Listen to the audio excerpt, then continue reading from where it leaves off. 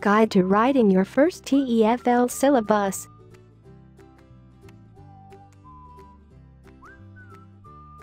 So you've got your TEFL certificate in hand and landed your dream teaching job abroad. Once you're at the school, it's time to prep for your classes. More often than not, teachers are expected to create their own course syllabi for their different classes. Here is our guide to writing your first TEFL syllabus. What is a course syllabus? The syllabus of a course is the frame of what the course is. It tells the students and the teacher what is being taught in the course as well as in what order it is being taught. This is especially true in language learning, as different types of syllabi will indicate what is being learned. There are many types of syllabi for language learning. Depending on the focus of the course, the syllabus will generally be about 6 categories. The structural formal syllabus. This type of traditional syllabus is generally used in regards to teaching grammar. This type of syllabus organizes the grammatical structures based on complexity, hence very helpful in teaching grammar, verb tenses, or parts of speech. The notional functional syllabus. This type acts similarly, with the exception that it is organized not by the grammatical structure but by the functions of expression. For example, expressions related to comparison may be grouped into the same lesson. The situational syllabus. This syllabus type is based on specific situations and circumstances and the language needed for those sets. For example, a situational syllabus may include a lesson on making phone calls to book a dentist appointment. The skill-based syllabus. This type is centered on linguistic competencies skills. This means that the lessons revolve around developing skills that are useful in a language such as reading, writing, speaking, and listening. The task-based syllabus. As the name implies, this type of syllabus is based on activities and is task-driven. The lessons focus on language learning for the completion of a task. This type of syllabus allows for more hands-on utilization of the language. The content-based syllabus. This syllabus is carried out in a similar way to taking a course in a foreign language. The student is simultaneously learning both new language and new information on the course subject. What does my syllabus have to include?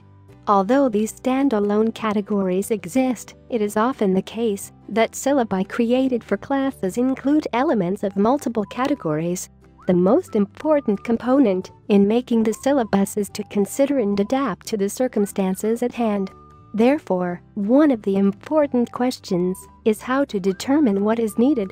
In determining what should need to be addressed in the course, beyond what is required by the employer, there are 2 steps that are helpful. The first one is a placement examination. Issuing a placement examination before the start of the course will help determine the proficiency of the students in terms of levels. This allows the teacher to grasp what information they already know and what they need to learn. Furthermore, it will allow the teacher to prepare more accurate materials for the English level of the students, so the lessons will not feel redundant. The second step is a needs analysis.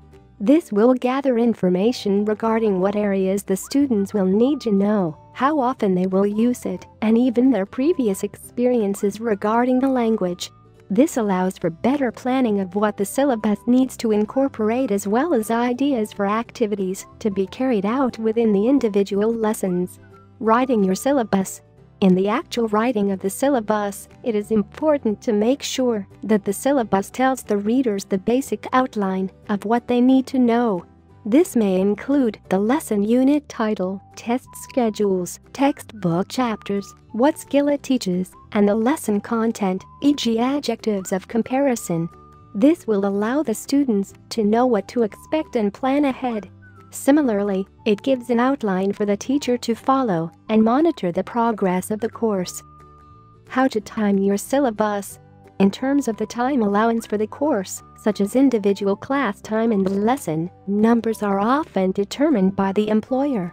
Therefore, planning accordingly to fit the allocated time into your syllabus is important. It is generally best to leave a day open at the beginning of the course for an introduction day, where the teacher can also find the time to give out the necessary information for the course, such as examinations, needs analysis, or even the syllabus. Similarly, it is also important to leave a few classes at the end of the course to give some time to review, give achievement progress tests, and end-of-course evaluations.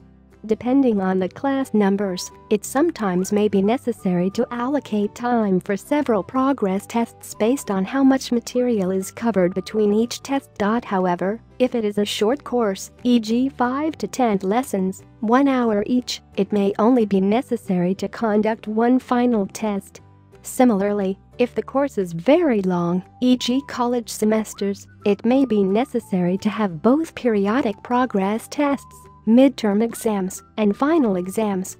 But, once again, this is based on how much material is covered between each course. The time for the test should also be indicated on the syllabus to allow for proper expectation and preparation. As for the end-of-course evaluation, it is a tool for future course planning revision based on the insight and advice of the students who took the course.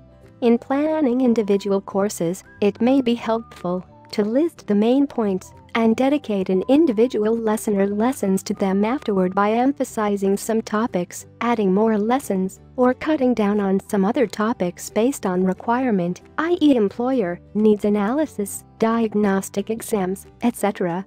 In these stages, it becomes necessary to think about the grammar, vocabulary, and the actual language to be taught in them. Are you ready to teach English abroad? In syllabus designing, there are many details to be paid attention to.